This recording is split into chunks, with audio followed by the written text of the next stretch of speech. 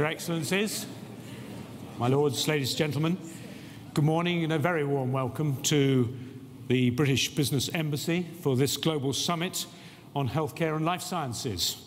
It's great to see a packed house again. I know that many of you were present yesterday at the Global Health Policy Summit in the Guildhall, and it's really delightful that so many of you who were there yesterday are able to join us again today. To those who were not there yesterday, a very warm welcome to London in 2012, our Olympic year. Yesterday, the Global Health Policy Summit explored some of the big issues facing healthcare systems across the world that require us to respond more rapidly, to raise our sights, to become more bold. These challenges include ageing, non-communicable diseases, and the perennial question of funding.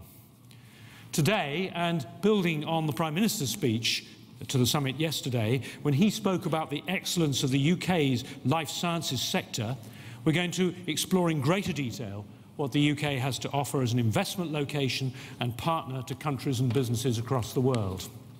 The challenges we face require innovative, creative approaches that put the study of human clinical disease at the heart of medical discovery. We need to continue to accelerate our learning, and key to this is an infrastructure which links academics, industry, investors, clinicians, and crucially, a diversified and well-characterized patient population. The UK has always been at the forefront of life sciences research. With a renowned life sciences sector and our National Health Service, it is one of the most attractive locations in the world for life sciences enterprises. Again, as the Prime Minister explained yesterday, here in the UK, we recognise the changing dynamics of the sector and the global marketplace, and we've set out how we will react in the government's recent life sciences strategy. This strategy aims to create the right environment to nurture partnerships between industry, academia and the NHS to find solutions for the major healthcare challenges that we face, and one that rewards innovation and investment in research and development.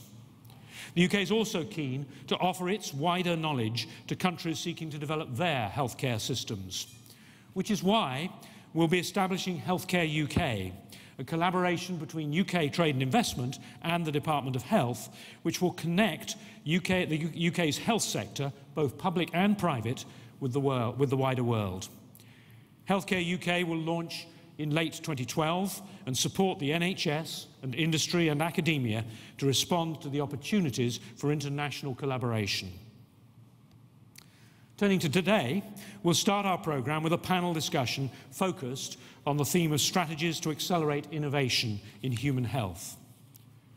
Lord Aradasi will summarise the proceedings of yesterday's Global Health Policy Forum and consider the implications of this for priorities for the life sciences community. David Willits will outline ways in which the life sciences strategy is enhancing R&D in the UK and the impact that this will have on global healthcare in the years to come. Sir David Nicholson will describe how the NHS is being transformed as an engine of innovation to deliver high-quality care and at a time of increasing demand. And David Redfern will give an industry perspective, setting out how the UK fits into the global life sciences economy, and will tell us why a company like GlaxoSmithKline chooses to have its headquarters here. These themes we'll be developing further in the seminar programme running throughout the day, where we'll also be looking at the UK's experience of healthcare delivery and informatics in healthcare. Following on from the excellent discussions yesterday, the questions are obvious. How can we accelerate innovation to meet global healthcare challenges? How can we better support the research that is finding cures to major human conditions?